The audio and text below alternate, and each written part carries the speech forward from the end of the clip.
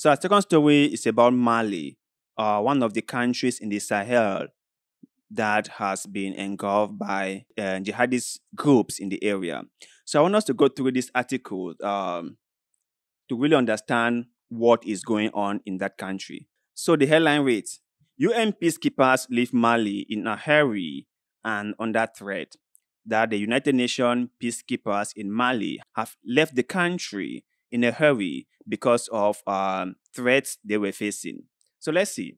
The UN mission push out of Mali has been forced by the action of the ruling junta to rush its departure and sabotage the equipment left behind before risking the lives of its peacekeepers for lack of flight permits. The MINUSMA was pushed out after the junta in power since 2020 called for its withdrawal in June, proclaiming the failure of the mission and denouncing its alleged instrumentalization of the human rights issue. Here is an overview of this large-scale and risky operation, which brings to an end 10 years of efforts to try to stabilize a country plagued by jihadism and a deep multidimensional crisis. Tensions on all sides. The MINUSMA, whose strength has hovered around 15,000 soldiers and police officers, and whose more than 1,800 members have been killed in hostile acts, is supposed to have left by 31st December.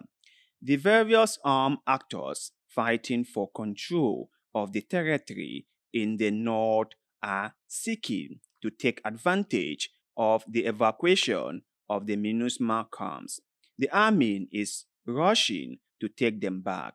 The predominantly Tourist separatist groups who oppose the army have resumed hostilities against it. The Al-Qaeda affiliated group has stepped up its attack.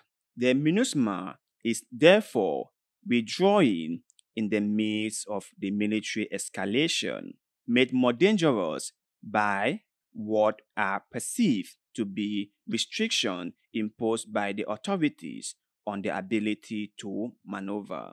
So, the United Nations peacekeeping force in Mali has pulled out of the country, and they blame the Malian government for not letting them do what they are supposed to do in the country. But if we were to take that, okay, consider this. This peacekeeping mission has been in Mali for the past 10 years, okay? But the situation in Mali has only gotten worse. So they are there. They told us they are fighting jihadist separatists in the north of the country. And their mandate is to eradicate these jihadist separatists. That's what they told us. That's what brought them there. But on the ground is a totally different story. We cannot see what they've achieved so far. They are unable to push back these jihadist groups. They are unable to eliminate them. So, if you were the one, what would you do? Put yourself in the position of the Malian authorities. We have you guys in the country in the name of fighting jihadists. But yet still, we are not going anywhere. The security that you promised to bring back to the country, we can't see it. So why keep you? Why keep you? It's but normal to ask them to go. Because like I have said before, right? No one should keep an unproductive employee. If someone said they are here to do something, we must see progress being made. If they cannot do what we consider enough, if they cannot deliver on what they promised to do, then there's no point keeping them. They have to go. They have to go. That is what I clearly believe, that if someone cannot do what they said they would do, then they have to go. There's no point keeping them. So MINUSMA have left the country. And let's see how the Malian authority will tackle this insecurity crisis facing the country. So let's give them some time and see. Who knows? Maybe their approach would just be what bring back peace and security in the country.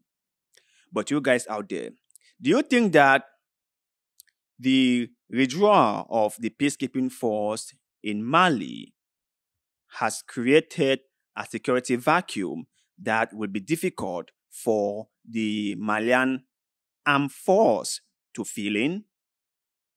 Share your thoughts and opinions with us in the comment section below, because like always, we love hearing what you have to say. And please do not forget to like this video, share this video, follow our Facebook page, and most importantly, subscribe to this channel, because little bit of good we, like what you're doing just now, help us a lot, and we shall forever be grateful to you. So thank you very much for doing just that. And like always, see you in the next one.